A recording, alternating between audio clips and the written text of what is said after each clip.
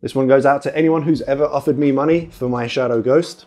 Of course the answer is no, but in today's video we're going to walk you through how to build your own Shadow Ghost. And by build, I mean buy off of Amazon, because I feel like you maybe haven't given them enough money during lockdown. But that's what we're looking at today, but make sure you stick around to the end of the video for details on how to enter a giveaway to win a free month of Shadow Boost. But firstly, Mark, why would I need to build my own Shadow Ghost? Well, in all of its glory, the Shadow Ghost has proven difficult to keep in stock. But let's take a step back. What is a Shadow Ghost? What does it do? And do I need it? So the Shadow Ghost is an optional device which will allow you to plug your gaming peripherals like your mouse and keyboard up to a monitor or a TV, and that will allow you to stream your Shadow virtual machine. So to answer one of the most common questions I get, do I need the Shadow Ghost? So like I said, no, it is an optional device. Essentially, if you already have an existing PC, laptop, phone, tablet, you can just easily download the Shadow application appropriate to that device, and you're on your way. So the Shadow Ghost is essentially for people who don't have any of those spare devices that they want to run Shadow on, or they could be looking for a minimalist and energy saving setup like this. But ultimately the Shadow Ghost is just the physical interface between you and your Shadow virtual machine, plugging in all of your peripherals. It's playing the part of the middleman, sending all of those input signals up, and then decoding the stream as it comes down. So if I can't get a Shadow Ghost because of stock issues, what are my alternatives? Well, this little guy is called the Wintel Pro. I said Wintel with a W. I'll have a link to it in the description down below, but this little guy comes with Windows 10 pre-installed, a whopping 1.44 GHz quad-core Intel Atom X5 Z8350 processor, an unbelievable 2 gigs of RAM, an earth-shattering 32 gigabytes of storage, and yes, I'm being sarcastic, specification-wise, it is not that impressive. But that's okay, we're not actually that interested in the specification of the Wintel Pro, we're more interested in its body. I know how it feels.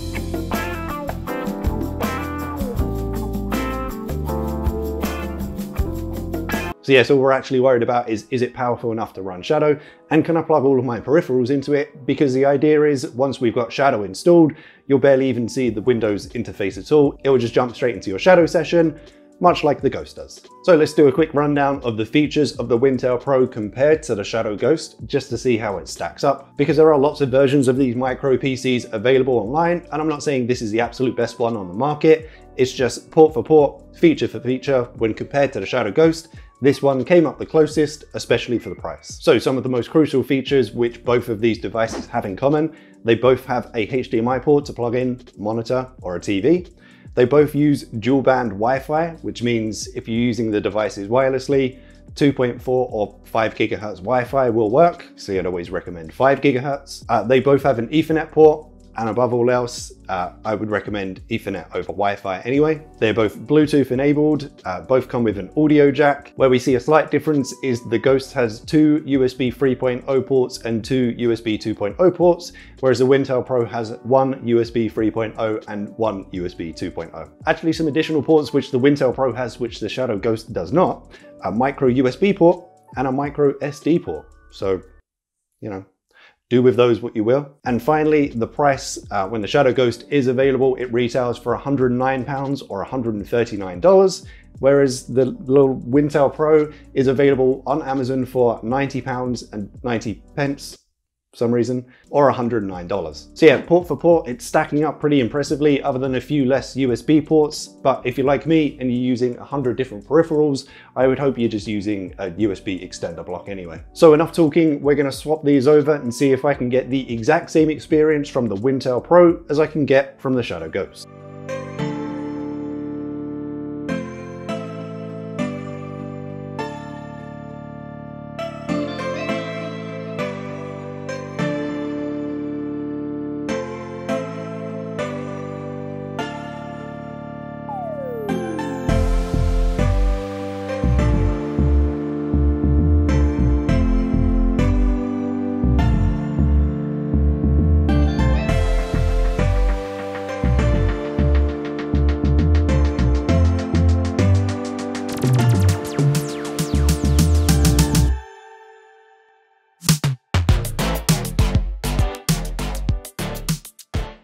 So painful Windows 10 setup out of the way, we're into the local Wintel machine.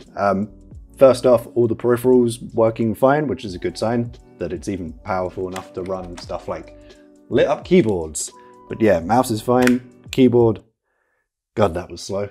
And all we've got on this version of Windows is a copy of Microsoft Edge.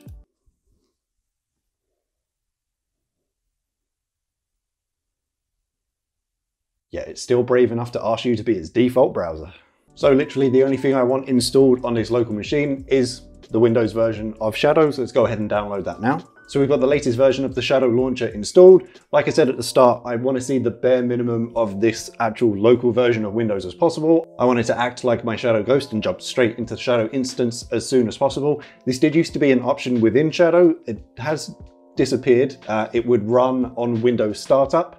However, without it being in Shadow anymore, we can still get around it with a Windows setting. Super easy to do. I'll leave a link in the description which goes into more detail, but essentially we're just doing the run command, typing shell :startup, and that brings up the startup folder. As the name suggests, this is a folder full of programs that Windows knows to run on startup. Right now it's empty, which is right because there's nothing else installed on this local machine. The only thing I want it to do is run Shadow when this box starts up. And to do that, I'm simply just pasting a copy of the Shadow launcher shortcut into the folder. Next, I'm just going to enter my login details into the launcher and I'm going to select stay logged in. Again, that's just another step that it will do automatically when this little box starts up. And this is literally the final step. This is the start now button that I would usually get every time I turn on the Ghost. And this is the situation I want it to be in every time that I just turn on this box. Unfortunately, there is no way to make this full screen so that you only see the Shadow launcher. So just so that I don't have to think about that it's actually running a cracked version of Windows in the background, I've just changed the background color to match the launcher. I thought it was pretty sneaky. So we're just going to test all of that works now by shutting this down, turning it on, and making sure that when it turns on, it gets us to this exact state the same way the Ghost would.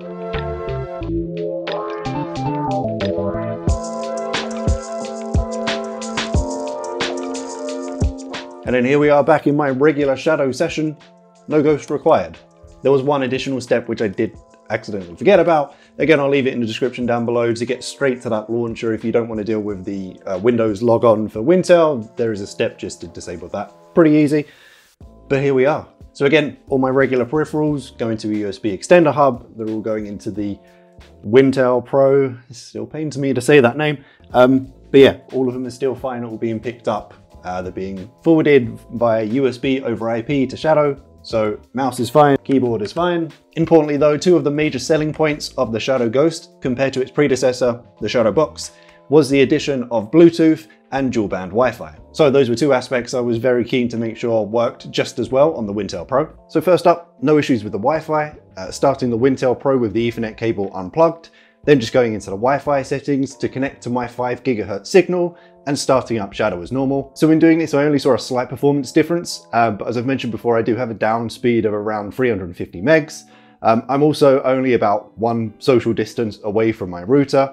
I can't imagine the antenna range in the Wintel Pro is anything spectacular, so as I would always recommend, if the option is there, connect via Ethernet. Moving on to Bluetooth, again, no issues on this side of it. I used the wireless Xbox One controller and first connected it via Bluetooth to the Wintel Pro locally. Then once Shadow was started up, this was forwarded and I could see the controller in the Shadow quick menu. One last thing to note, to get the gameplay running smoothly on the Wintel Pro, in the Shadow launcher, you need to turn on a setting called low-end configuration optimization. As the name suggests, this fixes any performance issues on low-end hardware, and we're pretty safe to classify the Wintel Pro as low-end. Turning on this option does prevent you from accessing the Shadow quick menu, so it would stop you changing things like your bandwidth while you're in your session, but these aren't things you should be changing that regularly anyway. You usually set and forget, but if you did need to do that, you just close down your session, do it from the launcher and restart. But overall, I'm pretty happy with the results of this test, proving we can replicate the functions of the Shadow Ghost, albeit a bit more fiddly and in a less sexy package. So for anyone who's been desperate to get your hands on one, that is the Shadow Ghost alternative. As I mentioned, link for the Wintel Pro will be in the description down below, but I think it's a great example of the type of obscure and honestly inexpensive devices that Shadow's capable of running on. But now we want to hear from you, so if you've ever wondered if something you already own is capable of running Shadow, here's your chance to find out. Be it a tablet, an old laptop, a potato computer, or an actual potato. Simply post your picture of an obscure device or random item to Twitter or Instagram using the hashtag #ItRunShadow for a chance to be automatically entered into a giveaway to win 1 free month of Shadow Boost. That giveaway will run for 2 weeks from today, and as I mentioned, simply using the hashtag #ItRunShadow automatically enters you. But that's it from me. So if you enjoyed this video, I found it somewhat helpful, a like rating would be appreciated. If you have not already, remember to subscribe to the channel and turn on those notifications. Hope everyone's staying safe out there, and as always, I shall see you in the next one.